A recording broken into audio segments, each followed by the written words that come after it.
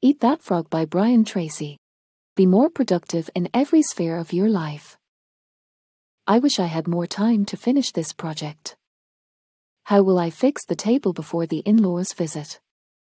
I can't possibly get all these things done. Sound familiar? Whether it's at home or the office, we're constantly pushed by an insane amount of things to do. When we do tackle them, we don't have the time to do them as well as they ought to be done, and so we get frustrated. Know the feeling?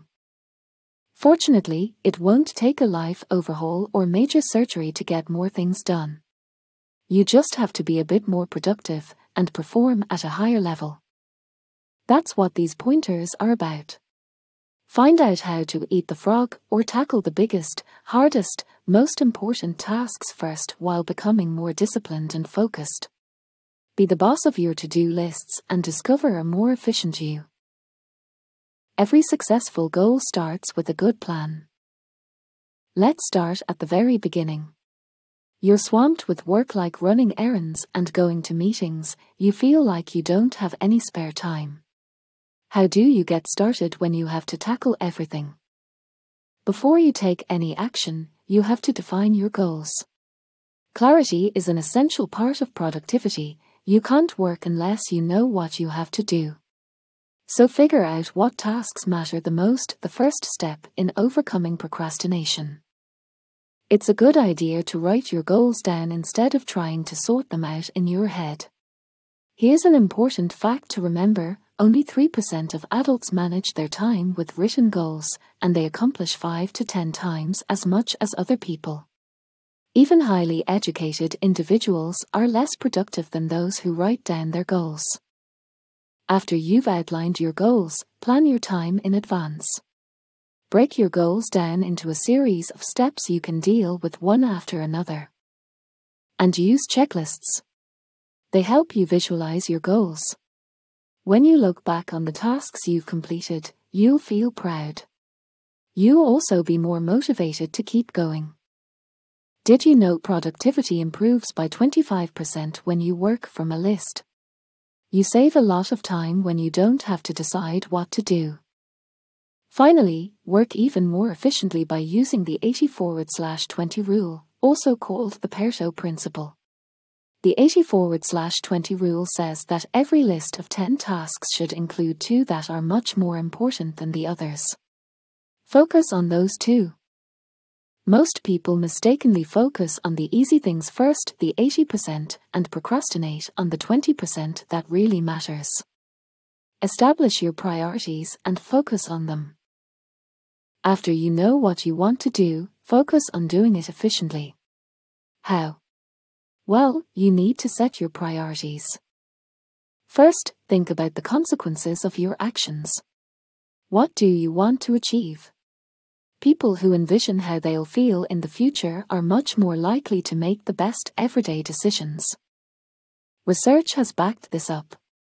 In fact, a study from Harvard showed that having long-term goals is the highest indicator of social mobility.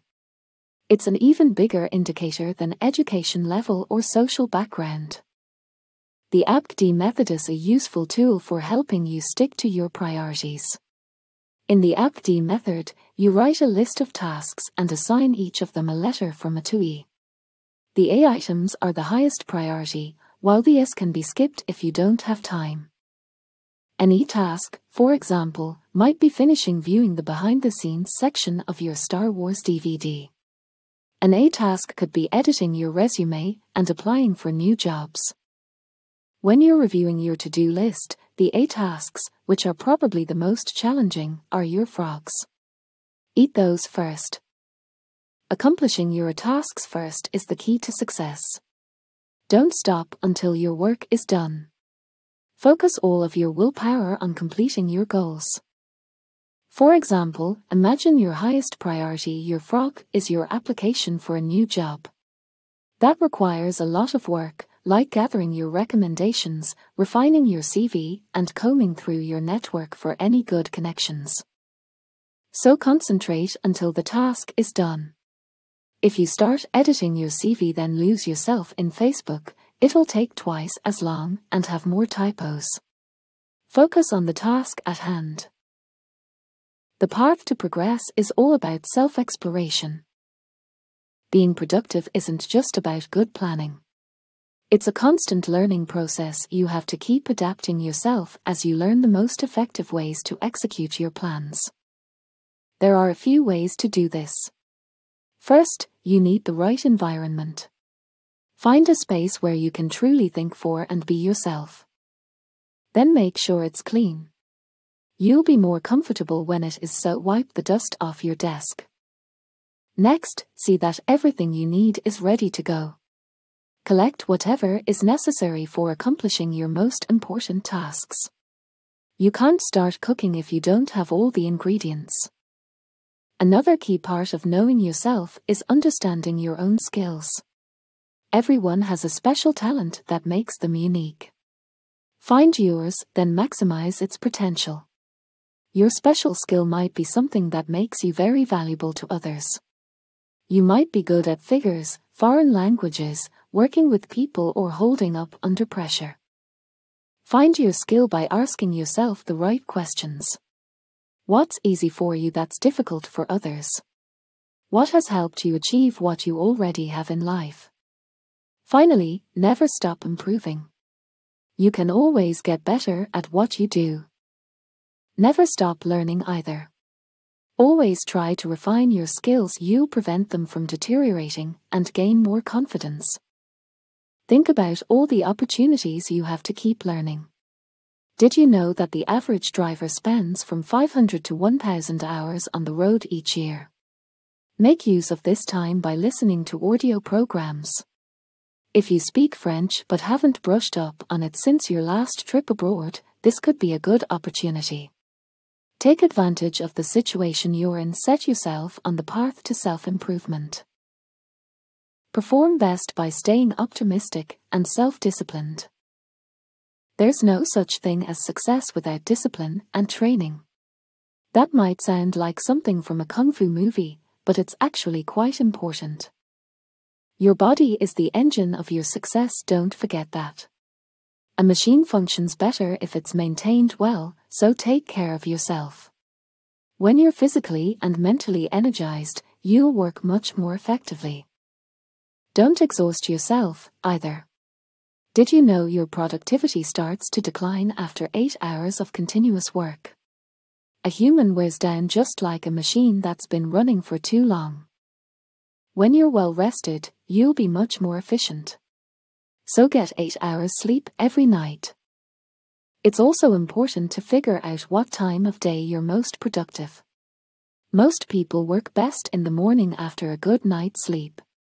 When do you feel most creative and sharp? Ultimately, train yourself to be a self-motivating machine. Your thoughts have a big impact on your emotions, so become your own #1 supporter. In fact, 95% of our emotions result from the way we talk to ourselves. Your thoughts create your reality, so strive for optimism, find the good in every situation, learn lessons from your setbacks, and look for the solution to every problem. Positive thinking empowers you. It makes you more confident and creative. So remind yourself regularly of how great you are. Even if you don't believe yourself at first, you'll start to eventually. You'll also get better at handling challenging tasks. Another important part of self-discipline is creative procrastination.